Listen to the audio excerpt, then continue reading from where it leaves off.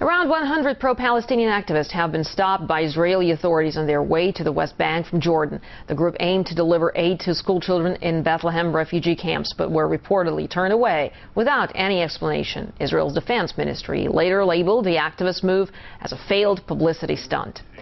This latest incident follows another scandal involving Palestinian children. A number of Israeli veterans have spoken out, describing a degrading culture of abuse and harassment of youngsters in the West Bank and Gaza. Activists have released a report containing 30 testimonies that detail numerous cases of violence committed by former soldiers. RT's Paul Lear has the story. The Israeli Defense Forces has come under fire from its own rank and file.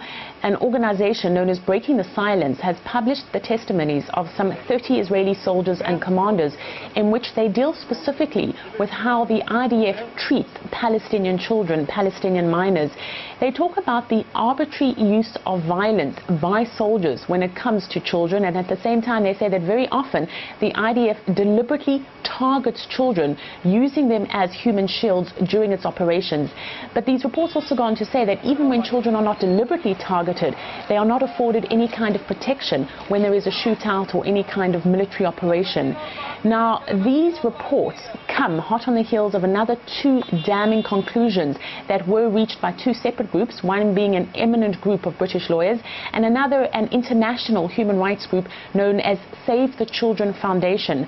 Now, both of these found that the IDF is in violation of international law when it comes to how it treats Palestinian children. They said that very often these children are put into solitary confinement, they are treated and abused, they suffer extensive damage. At the same time, the army is using things like shackles to extract confessions from these children, that those confessions are extracted under duress, and also these children are not afforded any kind of legal representation.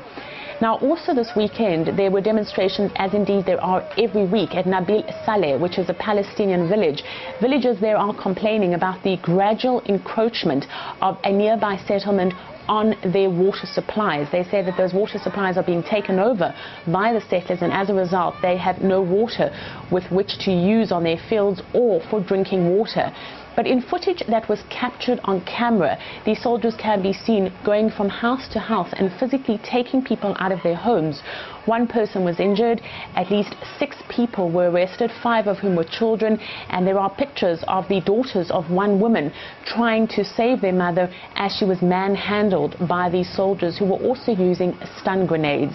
So certainly not a good time for the IDF. It's finding itself being criticized on a number of fronts. Paul Lear, RT, Tel Aviv.